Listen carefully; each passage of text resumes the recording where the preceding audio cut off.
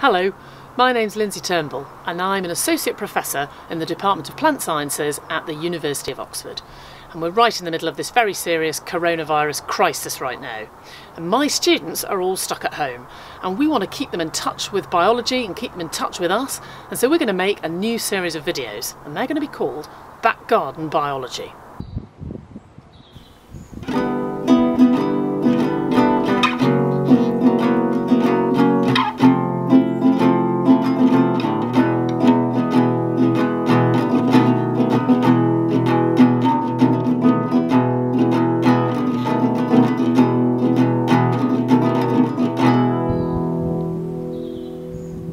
Welcome to this week's episode. I'm going to be looking at this flower, not the primroses underneath, which is where we started this series, but at these purple flowers that are hovering above them.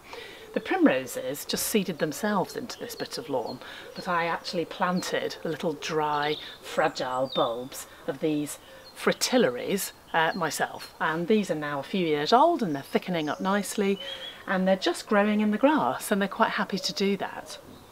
Their proper name is a snake's head fritillary, and it's the county flower of Oxfordshire, so they're quite common in Oxfordshire. You find them growing in very wet meadows. This part of the lawn is quite wet and they're pretty happy here, although it's not a proper water meadow, so they're not as fussy as they're sometimes made out to be. The colour is, well, not everybody's cup of tea. They've often been described as mournful and melancholy, and that used to be one of their traditional names, the melancholy fairy they were even described as. So this purple colour's not to everyone's taste. If you look inside them, you can see the classic arrangement of anthers and the stigma in the middle, and the bees like them, so they do get visited by pollinators. Now this is the normal form, the purple form, but if we move sideways a little bit, you'll see there's a white form there. And in every population of snake's head fritillaries, there are always white ones. Perhaps 10 or even 20% of the flowers are white. Now that's pretty unusual actually. It's not that uncommon to occasionally have a white form of some plants. But to have it at such a high frequency, to have 10 or 20% of them be white, that requires a special explanation. So we're trying to understand how the white fritillary is able to persist at around 1 in 10 individuals. Well, that's my estimate from my own garden. And to understand that, we're going to have to think about its genetics. And to understand that, I'm going to start with some Lego. This is a Lego spaceship from the Star Wars series that my son made, and we bought him a kit, and the kit came with all the bricks inside and an instruction manual. And here's the instruction manual. And this tells you exactly how to put all the bricks together so that you can make the starship that you want. And organisms, whether they're humans or fritillaries, also have an instruction manual. We can't see it, but it's inside of them, and it's inside their cells, and we call it a genome. And what's unusual about the instruction manuals or the genomes of most organisms is it's actually doubled up. So you actually have 2 copies of the manual that work together seamlessly.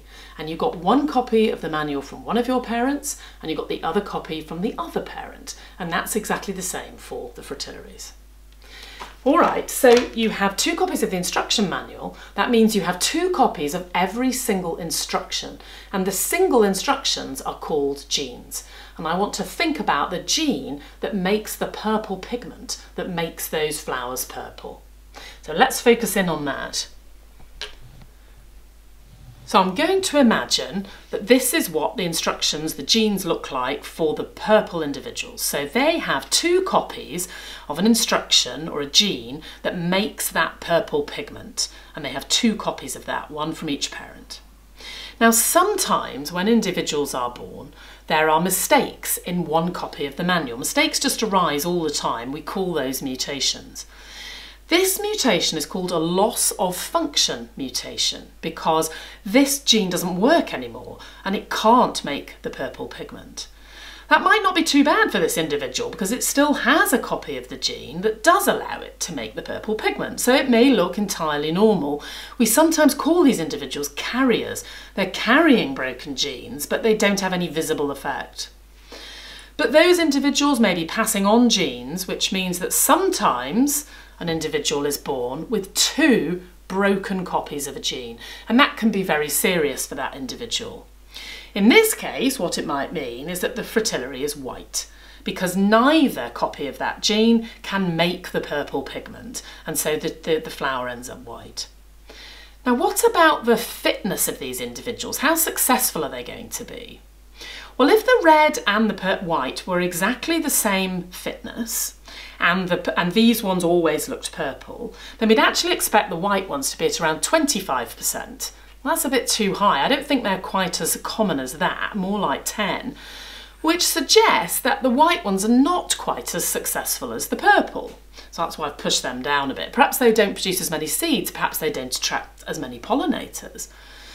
And if that's true, actually we would expect the white one to become really quite rare, because every time there's 2 copies of the non-functional gene together, that individual doesn't do very well, so those genes are not passed on. So it's a little bit too high frequency to imagine that this is what's happening. So the key to this lies in these individuals, in the carriers. So we've assumed here that they are just as good as the individuals who have 2 copies.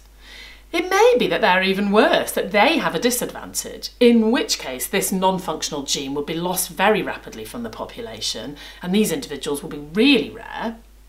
But just sometimes these carrier individuals can actually be more successful than the individuals with 2 functional copies of the gene.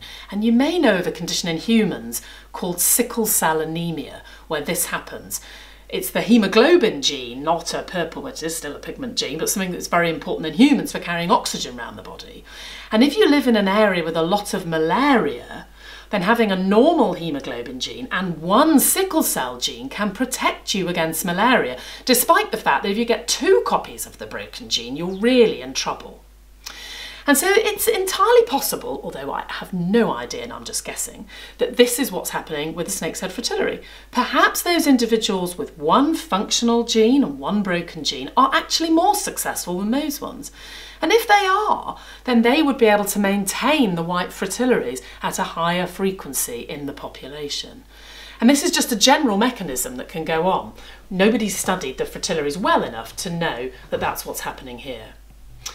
Okay, well, we're going to go back outside and think about a second mechanism that might also maintain those white fritillaries. So the second explanation about why those white fritillaries are able to persist at quite high frequency, we need to think harder about what that purple pigment that the purple fritillaries are making really does. And it is a type of pigment called an anthocyanin. And most plants produce those, and this acer is an example of a plant that's producing it right now. And I hope you can see that the leaves are not green. These are the brand new leaves coming out in spring, and they're heavily tinged with reddish purple colour, and that is caused by anthocyanins. And if you look around your garden now at lots of plants that are putting out new leaves, whether it's peonies, roses, they're often very heavily red and purple. They don't really look green at all, some of them. Why are they producing those pigments, which are probably expensive for the plants to produce? Well, it seems that they have some protective function.